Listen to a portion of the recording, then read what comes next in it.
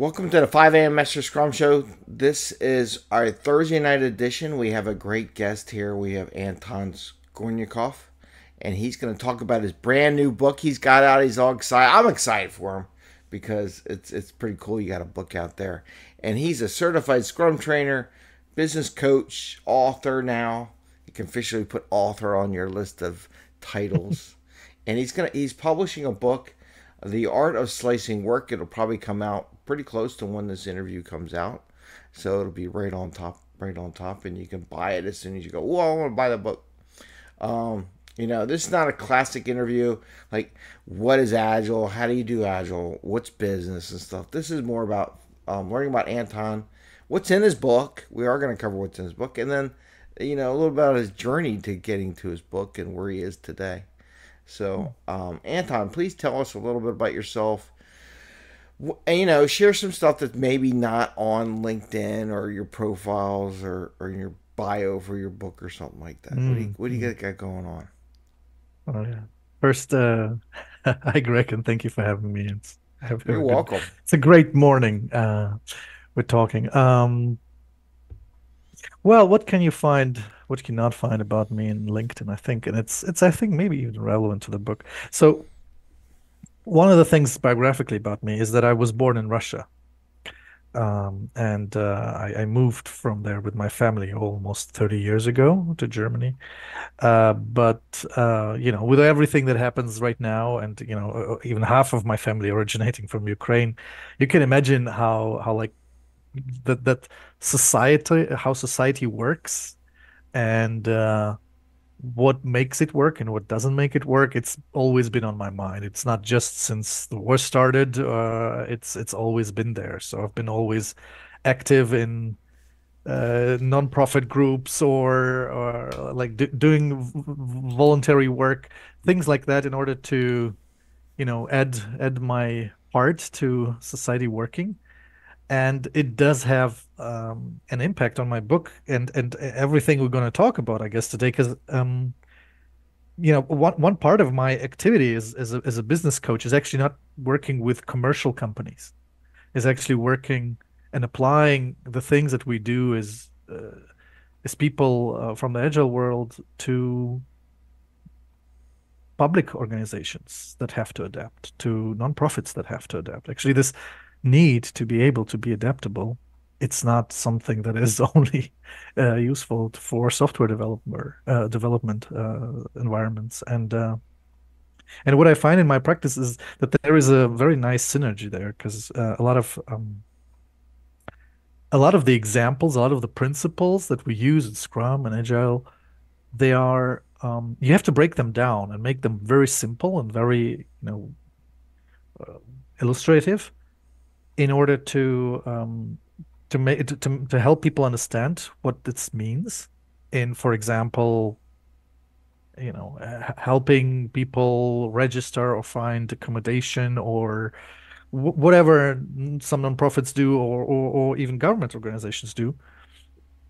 And where can it be applied? Where can it not be applied? So there's when you create and you break these things down, and you then come back and teach a training for normal Scrum Masters or product owners who deal with software products, you suddenly have an amazing amount of great examples that are easy to understand, and they can then take and then, oh, they can reflect on what they do. Like you can see eyes lighting up. Oh yeah, right. That's what we do here, right? Hmm. Because technical things that we deal with day in day out, they are often very abstract. You don't.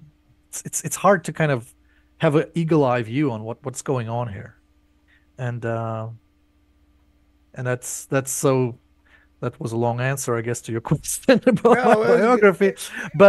But yeah, so this kind of engagement into thinking about not just product development and even software development, but basically how can we be impactful in a healthy society? Whatever organization of humans it is that we have in front of us, how this one can be impactful. What, This has always been driving me. well, that's good. I mean, it's always good to have that drive and everything. I'm actually teaching kids at the local elementary school slash Mhm. junior high school and those grades. And yeah, I can track what you're saying. It's a whole different Mm. level. And for me, I have kids that are 3-year old all the way up to 13-year old. So Mhm. it's a very diverse. You want to talk about being flexible and slightly adaptable. That's what I do every day, Mm. or every Friday, Monday. Um, can you share something about? I mean, everyone, they love their certs and they love their trainings.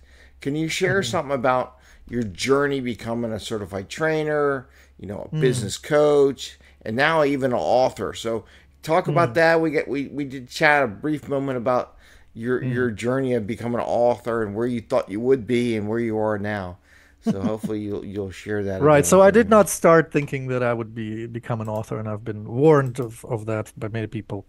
Yes, writing a book is a very long endeavor, and I can totally confirm that. Okay. It's not a simple thing.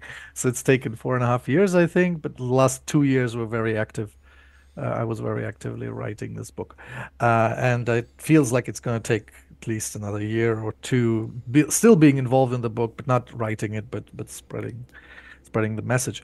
Um, so how did I get there? I started out as a physicist. Actually, I've done physics and maths in university, and I did part of it, which is called stochastical processes, or you could say random processes. Hmm. And this is a very scientific, and it doesn't have anything to do, on kind of you actually don't think that it has anything to do with reality until you come to a part of physics that calls itself political and societal physics, where physicists are actually modeling like voter processes or other processes, and you realize, oh, okay, interesting. But anyway, at some point I realized still doing all this theoretical stuff in science, it just does not have enough impact. It's way too kind of distant from where things are actually happening in the world. So I just looked for what can I do. So I became an entrepreneur. I kind of 2008 was the first startup that I started tried to build in Berlin. There were several startups, and at some point I realized it's not the particular startup that is actually motivating me. It's actually the way the different startups are built. So I became a coach for startups, did something we called lean startup then. In those days, Eric Ries's Hmm. book wasn't even out there. It was Yeah. just his blog, Startup Lessons Learned, and we basically followed a lot of these lessons and I taught a couple of supported basically a couple of other entrepreneurs that I just knew because they were colleagues when I kind of started my own company first. And they basically asked for advice, and then at some point I just basically came along certified Scrum trainers. I just came along someone who's been doing this for 10 years, and I realized, oh, a lot of the things that I'm teaching to people doing this, they have been already existing for quite some time, and so I kind of moved down this lane. So my entrance into this agile world, you would say, is does not come from software. Even though I understand software, I'm not really a developer. I'm Hmm. almost never developed my own on my own. I've always been a founder or kind of managing director, looking at the how do we sell, how do we market this thing, what makes sense to customers, what will this was always my perspective. So I also was quite often I was a product owner when I worked for other Okay. people, and basically coached other product owners, created infrastructure for them, and then at some point, when I kind of started being a trainer and did this, in order to become a trainer, it's an insane journey. You have to find other people who are already trainers, and you have to co-train with them until they say, well, if I am ill, I would have this guy do my training instead of me. Right. Yeah. And Yeah. that's kind of a high bar to kind of enter this thing. And so at some point, so when I've done that, I kind of I kind of understood the way I give trainings is a little different, and I was getting this feedback from a lot of participants. So Anton, you're telling all the stories, and they are this kind of societal stories. They're independent of software. So is there any kind of source that we can you can Ah. point us to so we can read about it? And I realized, well, yeah, there's a lot of great books. I mean, there's countless books out there, Right. and many of them are great, but none of them is actually taking this particular perspective. And so in the end, I ended up thinking, okay, well, why don't you, Anton, write a book which is not, the book is actually not addressing the agile crowd per se, because Right. I'm stating that I'm using all the principles from Scrum and Agile in the beginning, but then from there on, the whole book is completely not using any technical jargon. It's actually an attempt to make our principles, our tools, our way of thinking available to other disciplines. So the book uses kind of examples of, you know. Anyway, I'm again, I'm way past your No, question. I no, realize I that's good. just love my hear myself talking. That's a professional problem of a trainer. That's fine. No, I like the interesting hearing your story there. Yeah. Um, so okay, we've all seen projects at the brink of failure.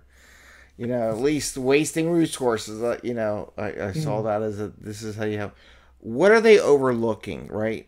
Can Mhm. you share how your book helps coaches or organizations get through that brink of failure part? Mm. Mhm. Mhm. Yeah.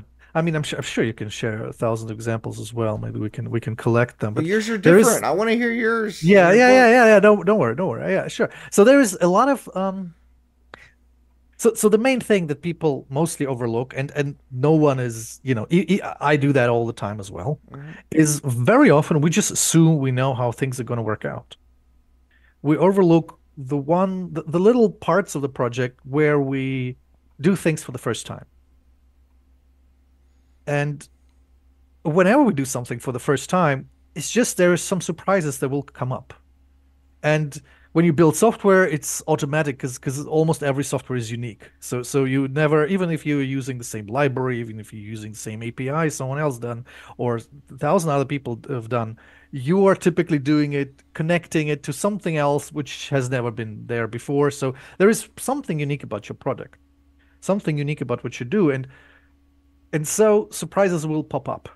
And when you expect surprises to pop up, there is typical things that are kind of symptoms of organizations that do not expect surprises to pop up and act as if they won't, Hmm. but they do. And those symptoms are different because it depends on how the organization kind of deals with them. For example, one of the symptoms very often is something we call crunch time. So a project would be going very smoothly and we would plan and analyze and then we do. But in the end, we realize all of those surprises that have actually been accumulating throughout the whole project, they kind of surface, but right at the very end.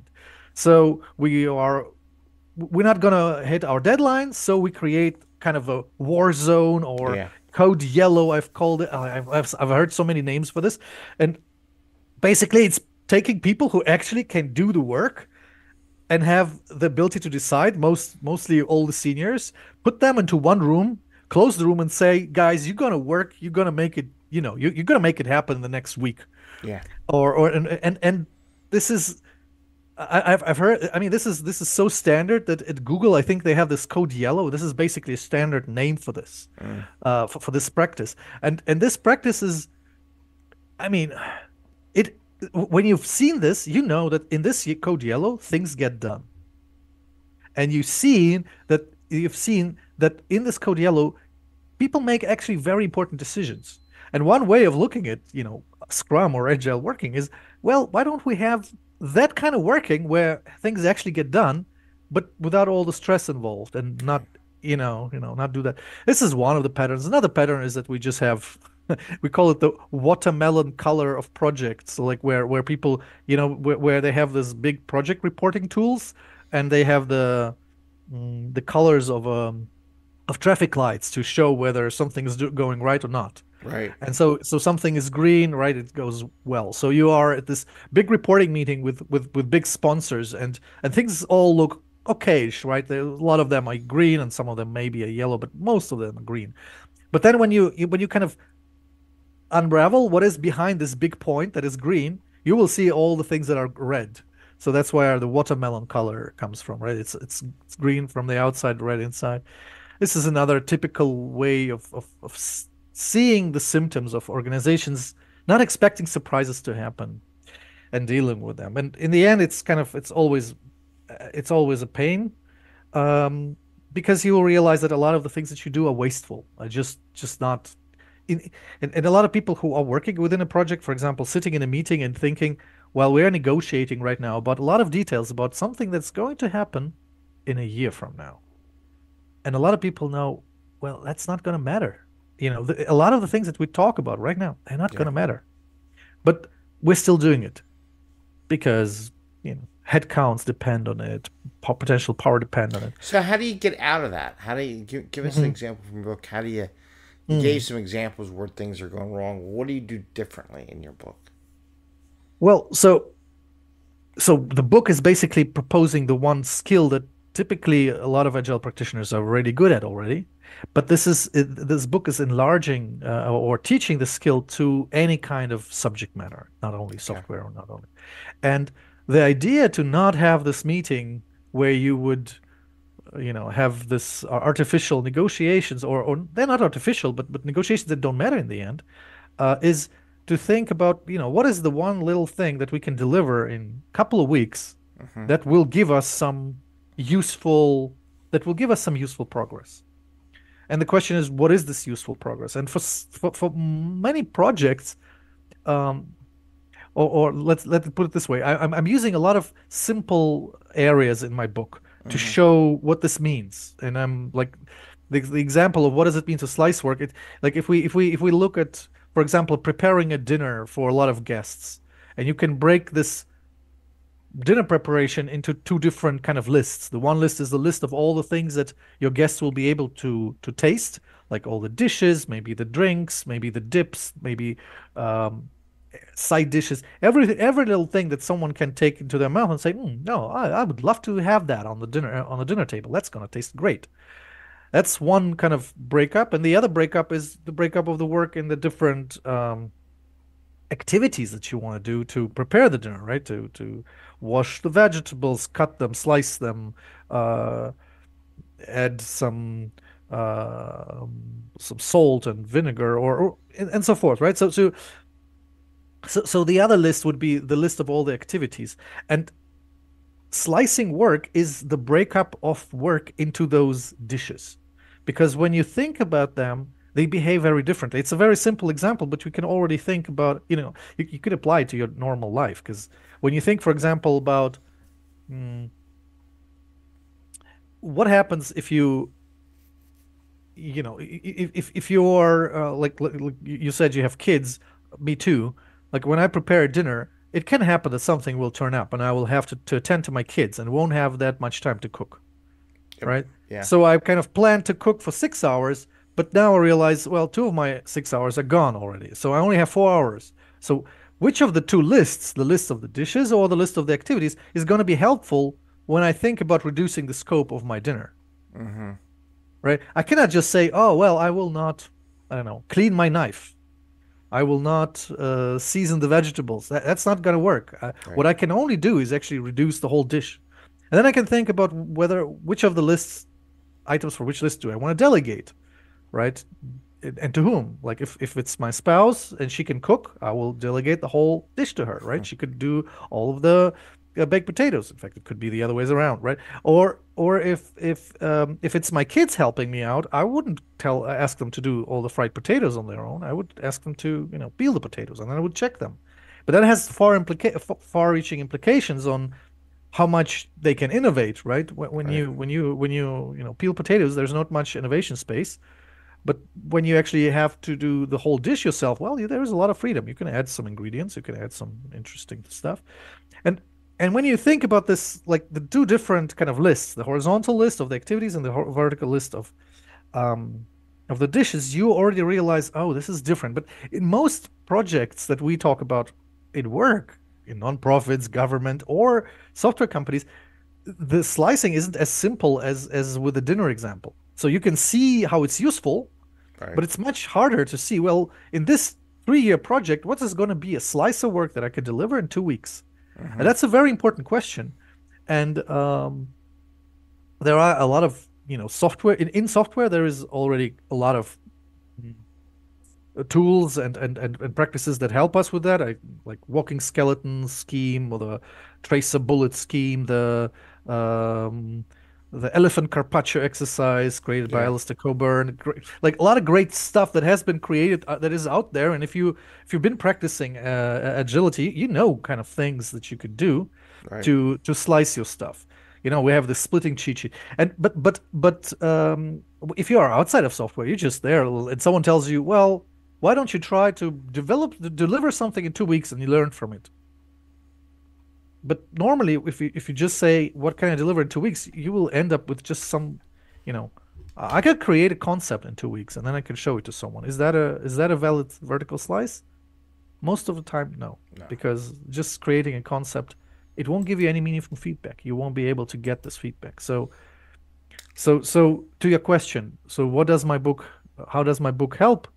It teaches in this complicated projects, it teaches people to create those little slices that can bring meaningful feedback to allow learning and start from the very beginning to actually deliver something and learn something as a team. Well, So that kind of kind of jump. answered my next question. I was going to ask, what does it Oh, mean to excellent. slice work, right? Uh-huh. How do you slice the work? So Mm-hmm. that's good. And I was actually thinking as you were doing that, I was talking about Mm-hmm. when you started talking about cooking, it's like you can have a slicer, you can make the vegetables, and you got a potato, and you got a Mm-hmm. meat or a salad. And the key is getting all the slices to show up on the plate at the same time, right? Mm-hmm. Because you don't want anything cold. It's all got to be hot at the same time. I mean, if you cook the vegetables 2 hours early, they're going to be cold as ice by the time. Or That's you right. definitely don't want the meat or whatever cooked 2 hours early and it's cold, and then all the vegetables come out all nice and warm.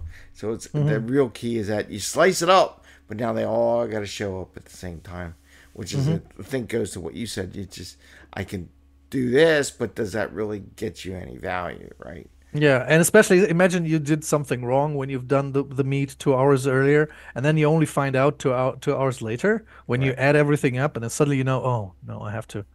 No, and that's what we call delayed feedback. Now it sounds like we're talking about Hell's Kitchen with Gordon Ramsay and his kitchen contest. He's like, it's all not right. Do it over. Um, heard that before. So notice in one of your chapters you titled Hmm. "Emotional Resistance to Feedback," which I, Hmm. I thought was really interesting title. Mm. Emotional resistance to feedback. It's like Mm. I've seen that. Can you share any insights from that chapter? Sure. So one of the one of the resistances that I see in my work when I explain to people the general, cognitive concept, well, you just slice it and then you can learn and you can get feedback. Mm-hmm. The actual difficulty in real application of this is, well, mo many organizations they kind of generally easily understand that concept, but they're afraid of actually getting feedback. Like when you are used to delivering a product in a condition that it is already polished. It's as if it's something laying on the shelf of a supermarket. Right. But suddenly someone tells you, well, you can gain a lot if you just show them, your product literally partially done Mm-hmm. and put it in front of customers. A lot of organizations, a lot of people in organizations, they're just afraid because they think people will give them negative feedback because the product isn't as polished as your clients are used to. Yeah. And actually, that's feedback. I mean, this is a valid fear, say. But clients typically learn about it very fast, and then you can move further. And so when an organization is actually starting to do this whole slicing thing and actually starts learning, there is all the different areas where feedback suddenly becomes important.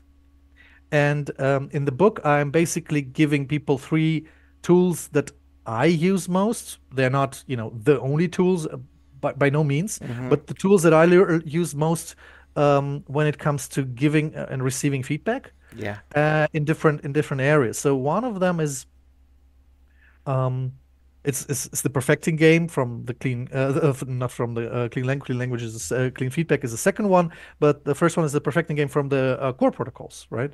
So if you're familiar with core protocols like check-in and others, there's this perfecting game protocol there, which basically says, and you can use it for small little things, Mm-hmm. right? So if for example, if you think about our podcast right now, so Right. a listener after the podcast could say, well, how many points out of 10 would you give this podcast?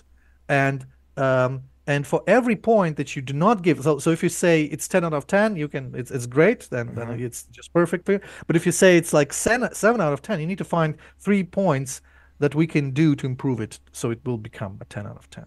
So this way, kind of the perfecting game is kind of to help me perfect what I'm doing, and it is kind of expecting the feedback giver to be constructive this way. That works pretty well for small things in my experience. For larger things, or especially for things that you created as a Mm-hmm. group, the absolutely magical format that I've ever like this works every time, but it's hard to take in the first, like when you do it first. It's something called the ritual descent, which is developed by Dave Snowden, Okay. the author of the Kinevin framework. And it's basically a format where, for example, you have a concept, you have a business model, you have your business idea, or you have a product idea, and you've developed it with some people, and you present it to a crowd, and then you ask them to destroy it. And Oh. you turn around, they do not see your face, or if you do it online, you basically Mm-hmm. turn off your camera and your mic, and you just take notes while these people talk to each other trying to like you ask them, really imagine this idea is the kind of the highest risk that there is Right. to your career. Imagine you have to destroy it.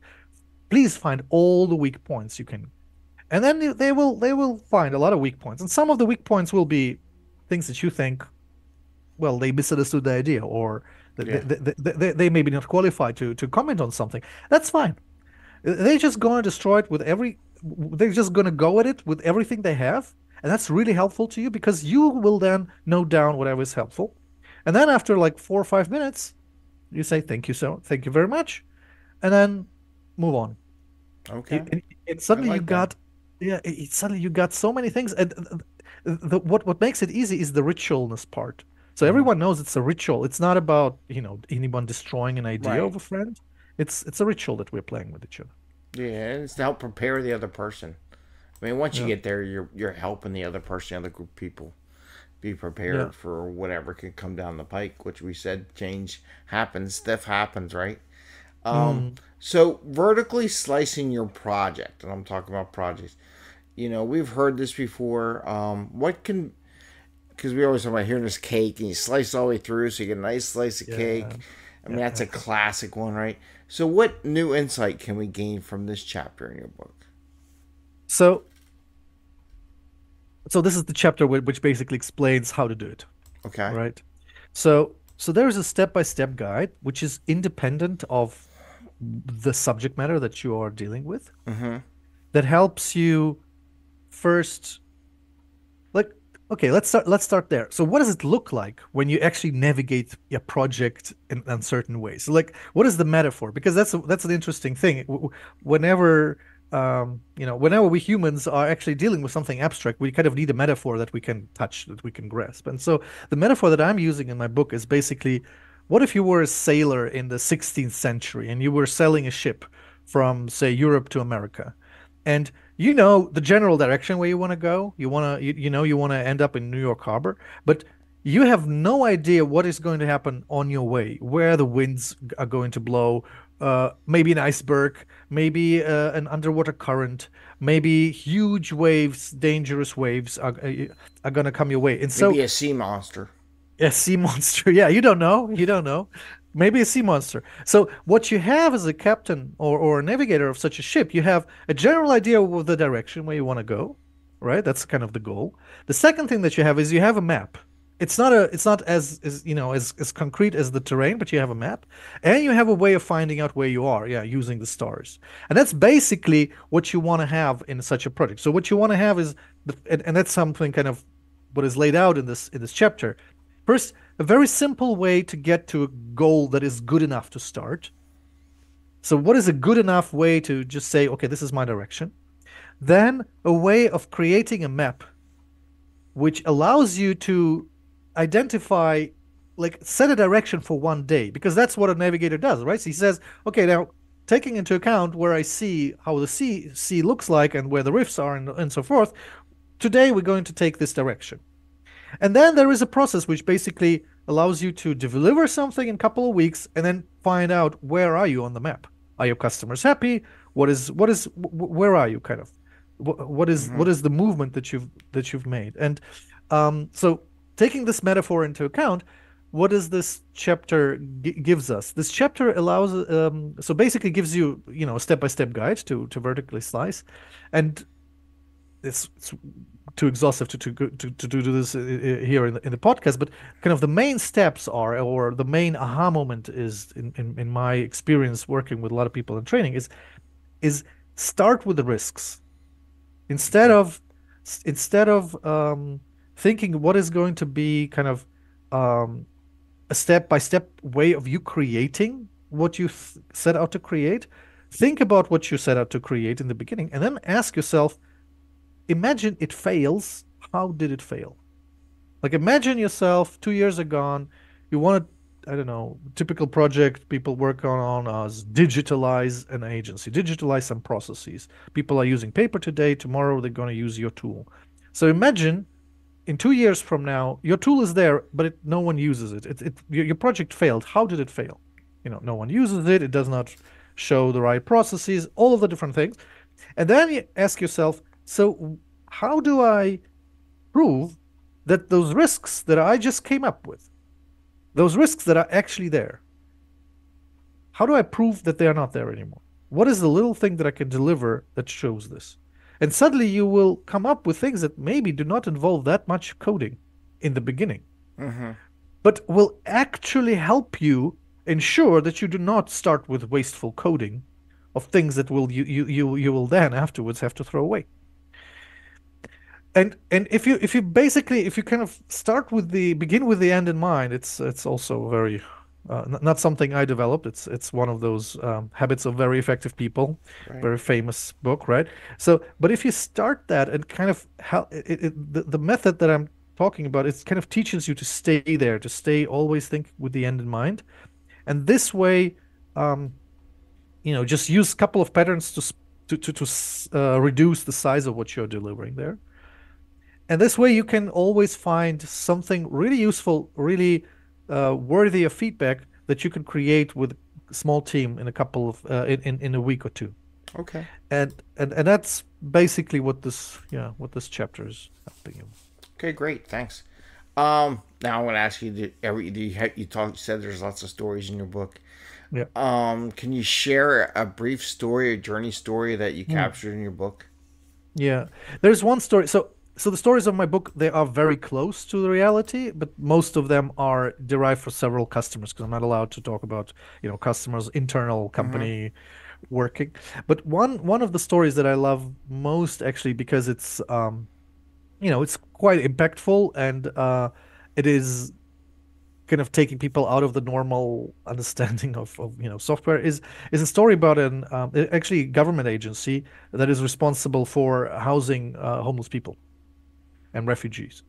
And they are, you know, like if we just think about that, like there's several hundreds of people working there, and there is one team that is responsible for getting those buildings where people would live in.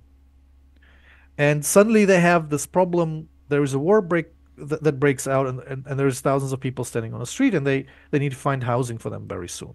And they Right. have some standard procedures. So if nothing out of the ordinary happens, they would put in place a lot of containers somewhere outside of town, and people would live in this kind of really minimal housing containers. Mm-hmm. And this is better than them being on the street, but it's not allowing them really to be integrated in the society, find jobs, and actually not be dependent on the government anymore, because that's what this agency is actually trying to do, right? It's Right. trying to enable people to get as fast as possible to be contributing to the society. And so there is one idea that pops up. So why don't we, since we already have hundreds of buildings where people are living, why don't we look for ways that for people who already live in our buildings to maybe welcome some of the new people who just came to our country into their homes, even though they would have not enough space, not kind of the minimal required space, they may still have enough for them to live, but they may kind of benefit from each other living in the same flat. They may Hmm. benefit from sharing a flat. For example, a single mother with a kid would benefit from another single mother moving into the same flat because this way they could take care of the kids, while the other one is working. Or elderly people may accept someone in their flat who would help them getting through the day, right? Yeah. So there is different scenarios that could work between people. So this is basically their idea, right? So the normal way how this would work in a government entity is there would be a lot of experts dealing with it. So the architect would think where are enough rooms for this. Social people would work, facility management. So there's a huge amount of experts that would think about a concept for this. Hmm. They would negotiate, they would confirm, but there would be a decision. This would take several months, and then after several months have been taken, someone would try out to roll out this concept. So that's the normal way. That obviously doesn't work because people are on the street right now, kind of, and they have to kind of act. And so the idea what they're doing is they're saying, okay, well, why don't we try to house just 5 people this week, 5 people in an existing building. We just take one building and we just try to do that. We look for people who would be open to this, to welcome new people, and we would look for refugees who are open to, accepting not living in a container building, but with less space. So why don't we just try to do that? And then they go and they talk to people, they create, they realize what kind of an agreement, what kind of, document they have to draft in order for people to sign, and they kind of figure out all the details on the way with obviously cross-functional team, kind of because they need all of those expertises in there. And then after 1 week, they realize of the 5 people that they tried to house, Hmm. only two of them or one of them, they actually succeeded and three didn't, right? But they now realize, oh, what we thought that with this thing with the single women and with kids, it didn't work out. They didn't want anyone to. But the elderly thing that worked out pretty well. So you The got your elder, feedback loops going. absolutely, and the learning, and suddenly you realize, oh yeah, and those things you would never have learned them in a concept phase, and suddenly, and kind of next week you try the same thing with 2 buildings using the learnings from the first week, and Hmm. so week after week you actually house people and you learn from the process, and you in the end after a couple of weeks you have a kind of a guide. You've created documents, you've created ways of doing this empirically, learned it, and so for a Scrum practitioner, this looks like, yeah, right. That's basically what a Scrum team does, right? Yeah. That's exactly our process. But just seeing that this is possible in a completely different area, those examples, they are kind of, to me, they're great because I believe when people see a lot of them, they will realize there is a huge amount of application, a huge amount of fields where we can apply these practices where they are not applied today, Yeah. where there is not even an infrastructure to apply them today. And to be honest, those government agencies that I work with, they only do that because there is no other way for them. Because the government, like the laws in no country in the world are the laws right now governing how administration works, actually thinking of an agile government, or at least I don't know of any agile government really. Like many of them are actually interested in that, but no one knows how to do that. But in some places where just normal standard processes don't work, uh, government agencies, I think, are looking for ways to do it effectively anyway. So they're kind of asking for support of people like us. Yeah. It gets a little difficult in this country where if you deviate from your standard process, we're going to sue you because you deviated from your accepted process. And that That's the puts a thing. Yep. fear that like, oh, we can't, if we make a mistake, everything's going to go wrong. Well, things do go wrong. I actually, yeah. Anyway, I could go on Oh, please tell, I could please go on a tell. rat hole on that one. I heard someone comment about I was talking about rockets going off here in the States, and if it Mm, doesn't work as exactly as planned, we're going to have to investigate the whole thing. Well, it's the first time it went off. It's not going to go as planned. mm, It, by definition, it ain't going to do it. mm, I mean, yeah, we need to investigate it, but don't like, oh, we got to start over from scratch. Like, well, that's where you don't get that. And we have a migration problem right now in the States, and sure. I think they're trying to figure that process. That's why when you said that was interesting, it kind of related to what we're dealing with right now too, as well as Europe. Mm, but for different causes, let's say. Well, I Um, think it's a big political topic, but I think yeah, it's not going to anywhere. This question of people trying to find new homes because yeah. they It's cannot live it's the where they. mass migration that makes things so. It's a Hmm. lot right now, so Hmm. it's kind of hard. Um, Hmm. okay. So, is there anything that you would like to share about your book? Noticed you have a training series. Did you Hmm. create the training series before or during or part of the book process? Mm-hmm. So this is a good one because I was asked. So Anton, how did you apply your own, like what you're teaching people in the book to your own Mm-hmm. work? Like did you apply this to the book? And hmm, so I did. I'm right now having finished the book or almost finished the book. It's going to appear in a couple of weeks, but it having almost finished the book, I realize how much more I could have applied it, but um, I've applied so and this is very much connected to your question. So the first thing that was there were just general trainings. Then I realized there is this, slicing work as a technique that I can train people, and I Mm-hmm. actually created a training for that. I run this 3 years ago or something. I think last time 3 or 4 years ago, so it's quite some time. To test whether the tools that are going to show people where the concepts, the stories, whether they work well or not. And well, some of the things worked and many of the things didn't. So that's the way it always is. So Right. you won't find all the things that failed in the book, right? But then I realized I don't want to do it, in an individual training. I basically integrated those content into my general, Scrum Master and Product Owner trainings. So so basically there is a lot of so when you do a product owner or a scrum master training with me, you will learn the concept of slicing work, and we'll do a lot of things that are connected to it. However, uh, once the book is there, I realize if someone is actually interested in not becoming, if they're not interested in Scrum at all, they're not Mm-hmm. interested in becoming a product owner or a Scrum Master, they just want to learn the skill, then me just, teaching them the standard Scrum Master stuff, that would, reduce the value that they have. So I basically said, well, we can spend basically it's 1.5 or 2 days, you could say, uh, just practicing those techniques and actually having people a space where they can come with their own project that we're working on right now, and just for the sake of it, just try to slice it with other people. And just do it. Try it first on an example project, understand the principles, and then try to do it with your own project. And yeah, you can Yeah, do and I that. think that's great because there's a big audience already Scrum Masters, already product owners, right? But they didn't learn your slicing technique. Yeah. So I always think of this as a accelerator or add on to their basic because they don't want to Absolutely. sit through a whole nother Scrum class of 2 days or whatever just to get you one slice of Hmm. your background, right?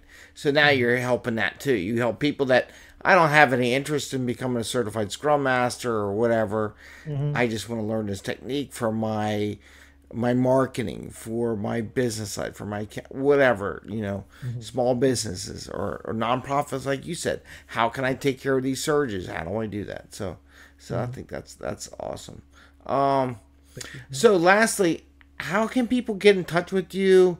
Get your book, Hmm. follow up with whatever you're doing, Well, if keep track of if you. what you heard is interesting to you, just go to slicingwork.com. There is a link to the book. There is blog articles.